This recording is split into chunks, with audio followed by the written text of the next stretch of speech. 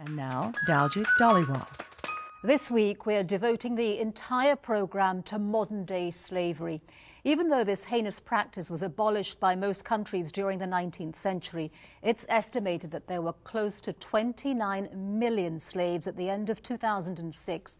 The biggest surge has been in sex slavery, where pimps and madams force millions of women and young children into sex for profit. To discuss this growing global industry, we're joined by Siddharth Kara, the author of a new book called Sex Trafficking Inside the Business of Modern Slavery. Siddharth, welcome to the program. Thank you. Let's talk first of all about the main forms of modern slavery and why does it still exist today? Yeah, by my estimate, there are three main types of slavery. There's bonded labor or debt bondage, there's forced labor, and then there's trafficked slaves. Now, slavery still exists today for many of the same reasons it's existed for centuries. The supply side of slaves has long been driven by forces relating to poverty, social instability, lawlessness, and acute bias against gender and ethnicity. And what do you think are the underlying factors? What factors do slaves have in common? I mean, if you could talk a little bit more about the economic aspects. Yeah, well, the fundamental economics of slavery, whatever form it takes, is to minimize the cost of labor, okay, by reducing it essentially to nil. So these various forms of slavery involve individuals who are seeking to maximize profits for whatever their enterprise is, whether it's forced labor in mining or construction or sex slavery. They want to maximize profits by eliminating or minimizing the cost of labor. Your book focuses on sex slavery, and during the course of writing it, you met with hundreds of slaves. In fact, I believe you actually witnessed some who were being sold. Talk in a little bit more detail about how this industry works. What are the commercial interests behind it, and what are the mechanics of it? That's right. In more than a dozen countries in 4 continents, I met with scores and ultimately hundreds of slaves, scores of which were sex slaves. And I tracked them down in establishments in which they were being exploited at the time, whether that's clubs, brothels, massage parlors, apartments, or even street corners. And of course, I met with many slaves in shelters after they had escaped. And they were able to talk to me more extensively about their ordeals. Now, these individuals have suffered brutish and grotesque crimes. In my mind, sex slavery is a fundamental human rights violation that should not inhabit the planet at all. And it's also a form of slavery that primarily affects women. I believe, according to the figures, and correct me if I'm wrong, only 4% of men, and they're usually boys, are sex slaves. Why is it that it's women who are overwhelmingly the victims, and why is this particular area of slavery flourishing? Right. By my calculation and observation, under 5% of today's sex slaves are male, and they're almost entirely male children. The preponderance are females and young female children. Now, sex slavery is thriving primarily because it is by far the most profitable form of slavery in the world. By my calculation, even though at present roughly 4% of the world's slaves are sex slaves, those same slaves generate almost 40% of the profits enjoyed by slave owners worldwide. That massive profit incentive is what drives interest around the world among organized crime networks and small-time criminals alike. And how does that compare to other lucrative illicit trades like weapons and drugs, for instance? Great question. And part of the logic of my book was to really try to get some reliable data, finally, on slavery and slave profits. Again, by my calculation, the profits generated by all forms of slavery in 2007 was $91.2 billion. That is second only to drug trafficking in terms of global criminal illicit enterprises. And where are most slaves concentrated, and which countries are most involved as active sex slave consumers?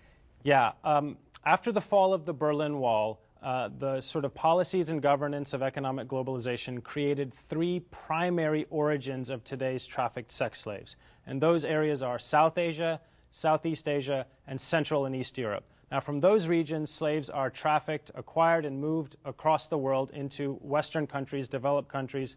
Almost no country is immune. So these are where most of the slaves are originating. Now, in terms of gross numbers, you'd have the most slaves in South Asia. But on a per capita basis, you actually have the highest levels of sex slavery in Europe. Let's talk a little bit about what kind of interventions do and don't work. If men want to go and have sex with women and they want to go and have sex with children, I mean, what chance is there, given that this industry is so lucrative, that you can, one, stem the flow of people having sex with women and children, and two, eradicate it? Yeah, the perhaps most illuminating aspect of an economic analysis of these crimes is that we should definitely focus our interventionist tactics on the demand side of the industry. Now, demand itself has several components. As you mentioned, there's demand for commercial sex, a man who wants to purchase a young girl for commercial sex. But there's also economic factors relating to demand. There's slave owner demand to maximize profit, and then there's also consumer demand to minimize retail price, or the price elasticity of demand. I'm not a strong believer that we can educate and raise awareness in order to minimize the consumption side of contemporary slavery. I feel if a man is predisposed to purchase a young girl for sex, it's an uphill battle to convince him otherwise. But I do believe the fundamental economic side of the demand equation of contemporary slavery is a strategic point of intervention for us to deploy more intelligent and more well-funded and more aggressive interventionist tactics. You end your book with a narrative about a young Burmese girl, and you said that meeting her shook you to your core. Talk a little bit about what you meant by that. Yeah, I use pseudonyms in the book when I share slave narratives, and this young girl I call Aye, and I met her at a shelter in Chiang Mai in Thailand, and I took 3 research trips across a few years, and this was towards the end of my final research trip, and so many encounters with slaves had really depleted me emotionally, and I encountered Aye, and she shared her story with me for the first time. This was the first time she shared her story with anyone. And it was a tale of such grotesque and violent exploitation from the ages of 4 to 14, 10 years of her life. She was a sex slave at age 4? Well, no, she actually was just a child slave. She was exploited in a factory and a market where she was beaten and tortured daily and forced to separate dried fruits and to clean and other forms of just general forced labor. But the level and magnitude of her exploitation was so severe. When we met, she was hunched over. She was constantly plucking the skin from her fingers. And the shelter had to take her to a hospital several times because she didn't understand that she would get 3 meals a day. And when she saw food, she overate almost to the point of a ruptured stomach. So Aye was a really bleak encounter with me because she represented the most stark exploitation of children. Slavery is abhorrent in any circumstance, but child slaves, whether they're exploited for forced labor or sex, commercial sex, it's a very difficult encounter, I think, for anyone. Well, thank you very much for writing this book and shedding some more data on this subject, and thank you for being here. It's been my pleasure.